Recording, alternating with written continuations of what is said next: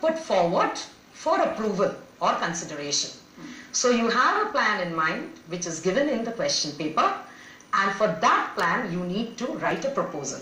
Now what do you do with the proposal? If I can get back to the slide again, I'll tell you why I have written certain things in black and certain things in red. The slide please, for the proposal writing, question number 2B. You say you give a heading. Now the things written in black are the things you have to include in the proposal. Without writing, give a heading. Don't write give a heading. You just give a heading. But those 3 in red, introduction, statement of objectives, and list of measures. These are the 3 subheadings that you will need to write when you are writing a proposal. So you have to write introduction and then write the introduction.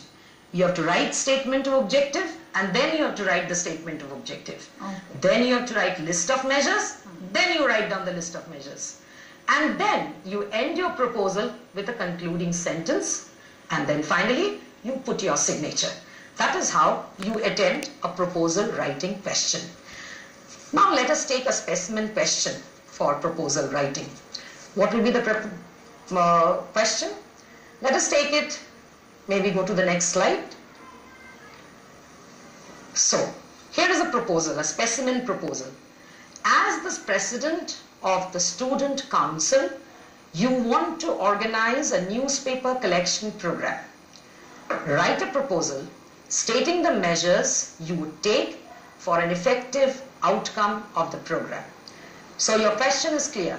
As the president of the student council, you want to organize a newspaper collection program. Write a proposal stating the measures you would take for an effective outcome of the program. So how do you go about writing the proposal?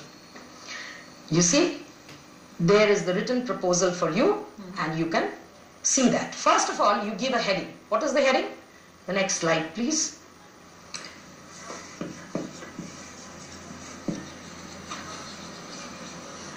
Yes, proposal for newspaper collection program. That is your heading. Now, where are you getting the heading from? You are getting the heading from the question paper itself. It's given in the question paper. So you put down that heading. It's a proposal for newspaper collection program. Simple as that. You see how simply you can attempt your question. You don't have to think much. Then you give the introduction.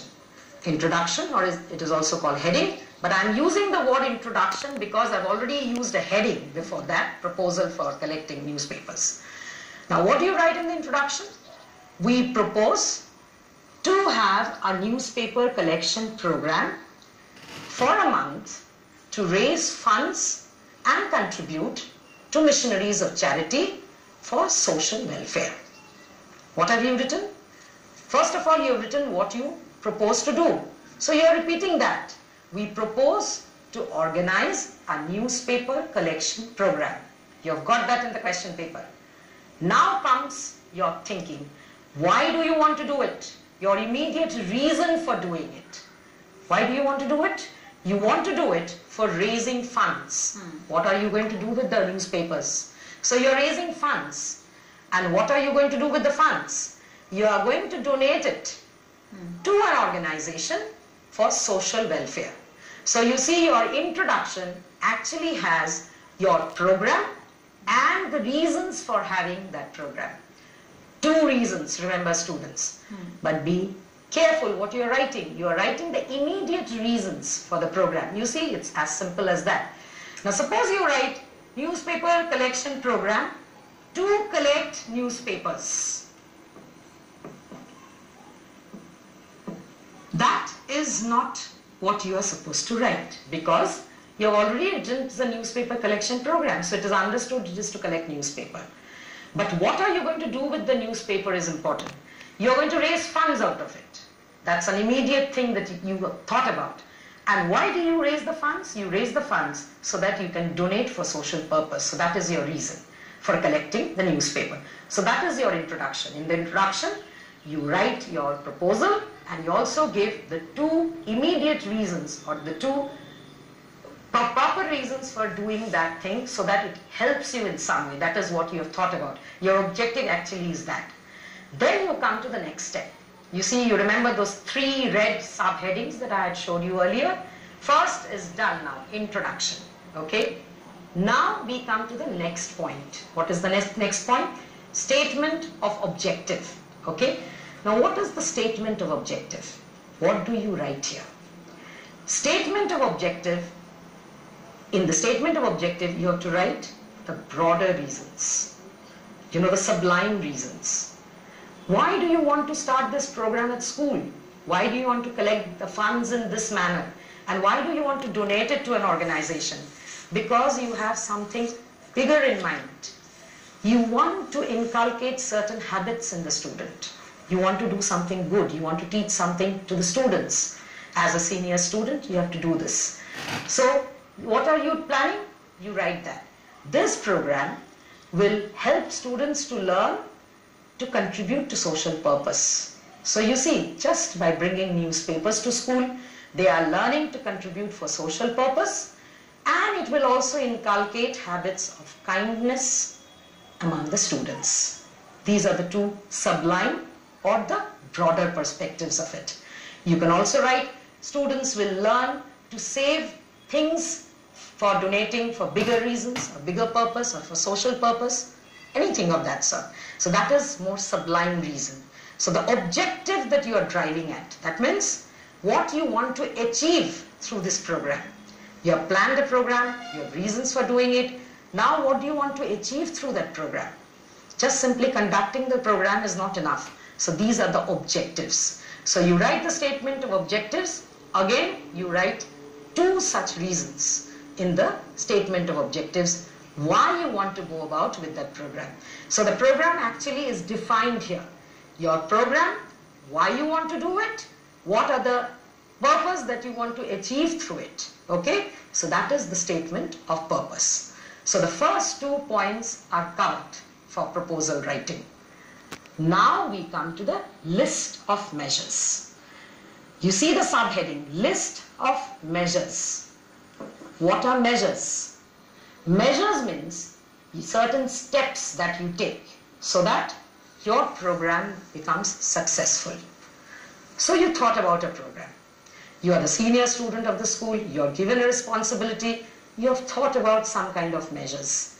How to go about with the program so the program becomes successful. Ma'am, I'm interrupting for a second. There's a student on the phone. Onuma is calling from Patna. Hi, Onuma. Sorry, the call is disconnected. Ma'am, please carry on.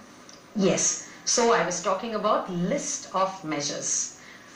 It's given there in the title, list of measures. You enlist the points, step by step, how you will go about with the program.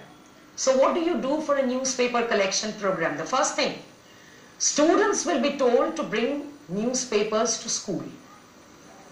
Simple thing, you see.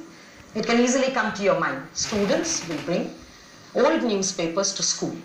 So students are bringing the newspapers. The first step. What will be the next step? The students have brought the newspaper. Now what? Somebody needs to collect the newspapers. Who is going to collect it? The house captains will be responsible for collecting the same from the students. So you see, now you are delegating the job. You have involved a team. So the house captains are looking into the matter. So they are going to collect the newspapers from the students. Alright? So they are collecting the newspapers from the students, and your next step is done. Now what to do with that collection? You think you have collected the newspapers. Where do you keep them? You have to store the newspapers somewhere. So you have thought about something. What did you think about? The antechamber of the library may be used for storage of the newspapers. Now, look at the language. The antechamber of the library may be used. I'll tell you to emphasize on this point. May be. Ma'am, I want to know about report writing of class 11. Okay. Yes, Priyanshu. You just continue try to follow our program, and we will discuss it afterwards, ma'am. Sure, I'll be coming to report writing, Priyanshu. I'll be discussing report writing for sure. Alright. So now I have done with the third step. So you have planned to store the newspapers somewhere. Now what is to be done? The newspapers are collected, the newspapers are stored. Now the newspapers need to be sold. So that is your next step. The newspapers may be sold at the end of the month. The collection may be sold at the end of the month. So that is your next plan. Now the newspapers are sold. What has come to your hands? Funds. You have already decided on what to do with the funds. So the funds to be donated to the missionaries of charity. That is your next step. Alright? So you are planning the next step. Once the funds are collected, the funds may be submitted to the missionaries of charity for welfare purpose. You can think something more. You can say food materials to be brought for the missionaries of charity with that fund. Even that you can write. Now, you are the president of the student council. You have organized a program. You have delegated your job. Fine. But sometimes you need the supervision of a teacher. If the teacher is there, you know the program will be conducted well because everybody is going to listen to that teacher. Alright? So what do? And sometimes, you love to involve teachers into your activities so that the teacher also appreciates what you have done. So now you're giving another suggestion. The whole program may be supervised by our SUPW teacher. And you name your SUPW teacher. Again, may be supervised. You are requesting your SUPW teacher to supervise that program. It is your program and you are requesting your SUPW teacher to supervise the program. You see, your list of measures are done. Simple thing. What have you done? You've thought about a plan. Now when you think about a plan, you definitely have a plan how to go about. So you decided with that one simple sentence. Hope our proposal will be accepted. And you put your signature. Since you are making a proposal, you also put your signature. In this case, because you are the president of the student council, so you put your designation. Neetu Kulkarni, president, students council. And your proposal is done. 10 marks are for you. You see, that is so easy. This is a new thing in your syllabus. You have to know how to